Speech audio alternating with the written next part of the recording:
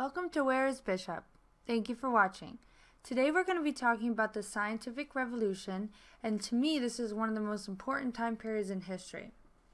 First, it's going to be the final straw for the kings and queens of England, France, Spain, and other European countries.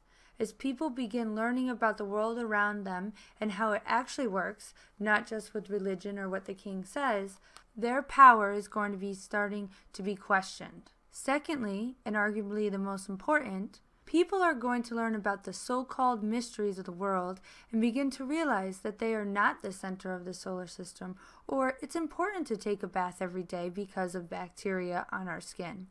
This is vital to increase our life expectancy and why we're so high today, with an average of 77 for men and 82 for women, and just to be cleaner and smell better.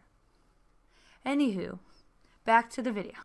While you watch the video, please jot a couple notes about things that you learned and you did not realize about the scientific revolution. Please bring these to class and we'll discuss, and I will check for homework. To begin, let's talk about exactly what the scientific revolution is. Reminder, revolution is change, and in this case it's going to change the way we see science and how we understand our world around us. From old science to new science, and thank gosh this happens. So back in the day, scholars generally relied on ancient authorities, such as the Bible or other writings, church teachings, common sense, and reasoning to explain the physical world. In time, during the scientific revolution, this changed. Scholars began to use observation, experimentation, and scientific reasoning to gather knowledge and draw conclusions about the physical world. For example, it's stand up, don't move, and close your eyes. What do you feel? We don't feel the earth rotating, but it does. Old science would say we're not moving because we can't feel it. New science says through experimentation and understanding of the world around us, it is moving.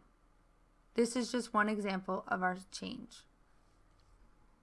The scientists of the scientific revolution had many goals. Their main goal was to solve mysteries that could not be explained. These included: why do stones fall, why stars seem to move, and what is the function of the heart? Some examples. In time, during the scientific revolution, experiments and mathematics were used to solve or theorize these mysteries. So if we look at this list, we know that stones fall because of gravity, stars move because of gravitational pull and rotating and other things happening in our solar system. And what is the function of the heart? It is to pump blood through our system and keep us alive, not just to worship God as the old way of science would want us to think. During the scientific revolution, scientists focused on a principle called the principle of doubt, or questioning. From 1500 to 1600, nothing was to be believed unless it could be proved by an experiment or mathematics. So scientists would not accept a conclusion unless that was the case. So I have a question for you to jot down in your notes. You don't have to write the question, but you can write your response. The question is, what is something, an idea, that cannot be proved with an experiment? What is something in our world that we understand, but we could not prove with experiment even today? There are still some mysteries left. Please take a moment, pause the video, and jot these down, and we will see our list tomorrow and compare.